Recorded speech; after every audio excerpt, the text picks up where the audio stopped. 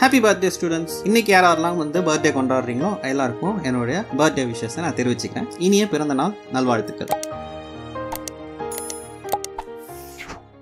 Hi students, நீங்கள் இப்போ பார்த்துட்டு இருக்கிறது 9th standard NCERT CBSE syllabus chapter 13 surface area and volumes. அதில் exercise number 13.4 seventh sumல என்ன கேட்டிருக்காங்க அப்படின்னு பார்த்தீங்கன்னா, the diameter of a moon is approximately 1/4 of the diameter of the earth. Find the ratio of their surface area. Okay, ரேஷியோன்னு கேட்டிருக்காங்க. So இதில் x is to yங்கிற ரேஷியோவில் a is to bங்கிற ரேஷியோவில் நம்ம எடுத்துக்க போகிறோம். சரி, இங்கே சர்ஃபேஸ் ஏரியான்னு கொடுத்துருக்கிறதுனால நமக்கு ஸ்பியராக தான் இருக்க போகுது. ஏன்னா மூணுடைய ஷேப்பும் ஸ்பியர் தான், எர்த்துடைய ஷேப்பும் ஸ்பியர் தாங்கிறதுனால நம்ம ஸ்பியருடைய சர்ஃபேஸ் ஏரியா எடுத்துக்கலாம். ஸோ இங்கே என்ன கொடுத்துருக்காங்களோ அதுக்கேற்ற மாதிரி நம்ம இந்த வேல்யூஸை நம்ம கண்டிப்பாக சப்ஸ்டியூட் பண்ணுறதுக்கு எடுத்தாகணும். சரி, இப்போ எர்த் இஸ் ஈக்குவல் டு அப்படின்னு நம்ம டின்னு எடுத்தோம் அப்படின்னா Moon is equal to 1/4 of அப்படின்னு சொல்லியிருக்காங்க.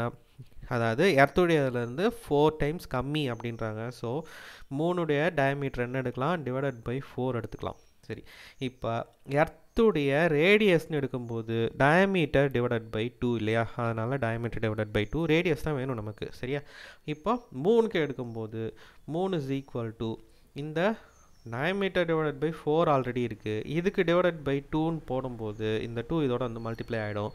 ஸோ டி டிவைடட் பை 8 கிடைக்குது. எது, மூணுடைய ரேடியஸ். அதுதான் இங்கே எர்த்துடைய ரேடியஸ் இது, மூணுடைய ரேடியஸ் இது. சரியா, ரெண்டுத்துக்கும் டிஃபரன்ஷியேட் பண்ணுறதுக்காக ஒரு ஸ்மால் லெட்டர் ஒரு கேபிட்டல் லெட்டரில் போட்டிருக்கேன். நெக்ஸ்ட்டு ரேஷியோன்னு சொல்லியிருக்காங்க.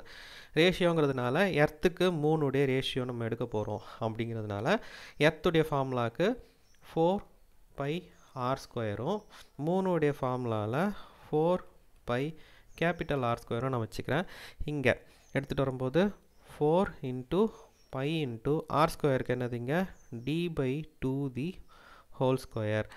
தென் இதுக்கு ரேஷியோவில் எடுக்கும்போது 4πd/8 சரி, இப்போ ரேஷியோவில் எப்போவுமே காமனாக இருக்க மல்டிபிள்ஸ் என்னென்ன இருக்கோ அதெல்லாம் டிவைட் பண்ணிவிடுவோம். ஸோ 4 ரெண்டு பக்கம் காமனாக இருக்குது, டிவைட் பண்ணிடலாம். பை ரெண்டு பக்கமும் காமனாக இருக்குது, டிவைட் பண்ணிடலாம். இங்கே d²/4 இருக்குது ரேஷியோ, இங்கே d² டிவைடட் பை 64 இருக்குது. ஸோ இந்த பக்கம் பார்க்கும்போது d அண்ட் d, அதாவது d² காமனாக இருக்குது, அதையும் கேன்சல் பண்ணிட்டோம் அப்படின்னா. ஸோ இங்கே ரேஷியோன்னு பார்க்கும்போது இது 1 டைம், இது 16 டைம் இருக்குது. So 1:16 is our ratio. சரியா, ஸோ நம்ம கிடைக்கிற ரேஷியோ என்ன, எர்த்துக்கும் மூணுக்கும் உள்ள ரேஷியோ 1:16 நமக்கு அப்ராக்சிமேட்டாக ஒரு ரேஷியோ கிடச்சிருக்கு. So this is the answer. Next sum பார்க்கலாம். எயித் சம்மில் என்ன கேட்டிருக்காங்க அப்படின்னு பார்த்தீங்கன்னா, ஹெமிஸ்பியரிக்கல் Pavul is made of steel 0.25 cm thick. The inner radius of the bowl is 5 cm.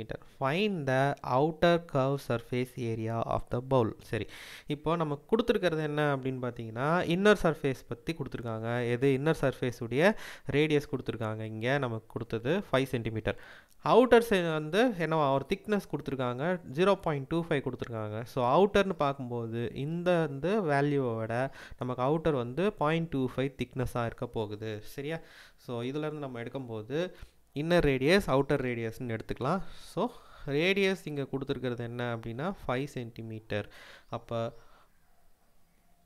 Outer radius is equal to என்னது, நமக்கு 5.25 கிடச்சிருக்கு. சரியா, 5.25 cm நமக்கு ரேடியஸ் ஆஃப் அவுட்டர் பவுல். சரி, இந்த அவுட்டர் பவுலுடைய கர்வ்ட் சர்ஃபேஸ் ஏரியா கேட்குறாங்க. ஸோ பவுல் அப்படிங்கிறது hemisphere. So CSA of a hemisphere நம்ம எடுக்கும்போது 2πr². ஸோ இங்கே என்னதுக்கு r அவுட்டர் சர்ஃபேஸ் தான் கேட்டிருக்காங்க. ஸோ நமக்கு இந்த r எடுத்துக்கணும். 2 × 22/7 × 5.25 × 5.25 cm. சரியா, இப்போ 7ஆல் நம்ம இதை கேன்சல் பண்ணோம்னா 0.75 நமக்கு கிடைக்குது. சரி, 0.75 இங்கே 2, இங்கே ஒரு 2 இருக்குது. இந்த 2 நான் இங்கேருந்து வெளியே எடுத்தேன்னா 2 × 11 எடுத்துக்கிட்டேன் அப்படின்னா 4 × 0.5 இஸ் 0.75 இஸ் 3. அப்போது 11 × 3 × 5.25. ஸோ 3 × 5.25 என்ன வரும் அப்படின்னு பார்த்தீங்கன்னா 15.75 வரும்.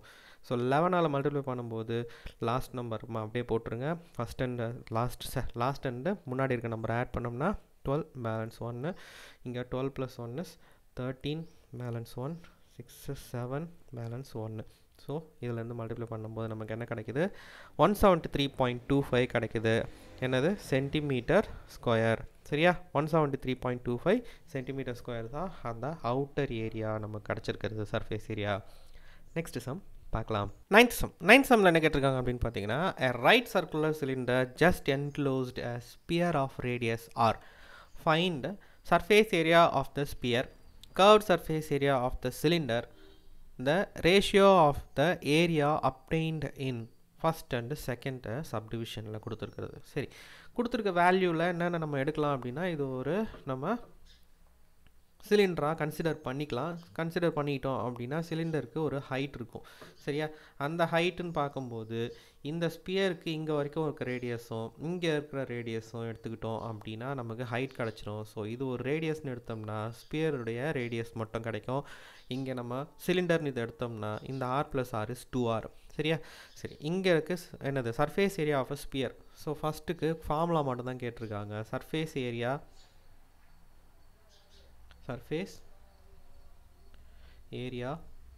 of sphere என்ன வரும் நமக்கு? 4πr². சரியா? இது வரைக்கும் முடிஞ்சது.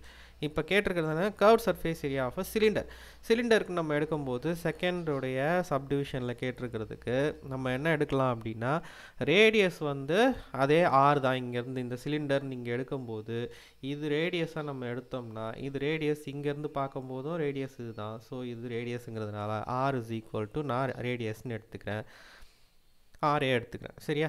அண்ட் ஹைட் இஸ் ஈக்குவல் டுன்னு பார்க்கும்போது இங்கே இருக்கிற இந்த ஆர் இங்கே இருக்கிற 2 ஆர், ஸோ ரெண்டுத்தையும் ஸ்ட்ரெயிட் எடுக்கும்போது ஹைட்டுன்னு எடுக்கும்போது நமக்கு கிடைக்கிறது 2r கிடைக்கிது. சரியா?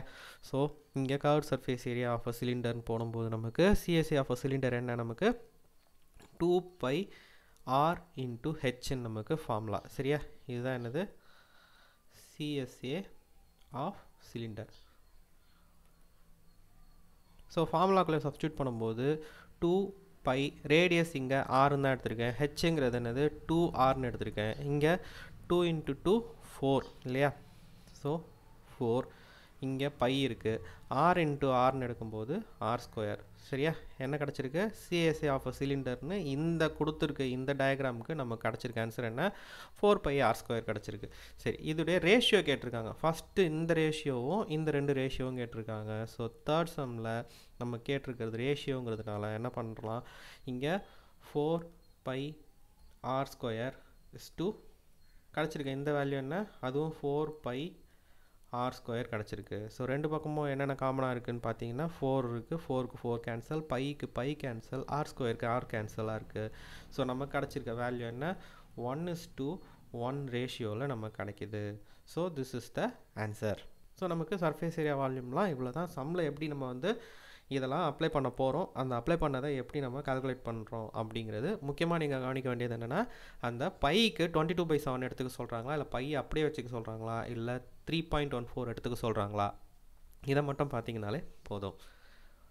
இந்த வீடியோ உங்களுக்கு பிடிச்சிருந்தா லைக் பண்ணுங்கள், உங்கள் ஃப்ரெண்ட்ஸோட ஷேர் பண்ணிக்கோங்க. ஏதாவது டவுட்ஸ் ஆர் ஒப்பீனியன் இருந்தால் கமெண்ட்டில் சொல்லுங்கள். கூடவே டெலிகிராம் அண்ட் இன்ஸ்டாகிராம் லிங்க் டிஸ்கிரிப்ஷனில் கொடுத்துருக்கேன், அதுலேயும் உங்களோட டவுட்ஸை நீங்கள் ஷேர் பண்ணி சால்வ் பண்ணிக்கலாம். இது வரைக்கும் நம்ம சேனல் ஹோம் லேர்னிங் ஜோனை சப்ஸ்கிரைப் பண்ணிக்கோங்க. கூடவே அந்த bell icon and all notification click பண்ணிக்கோங்க.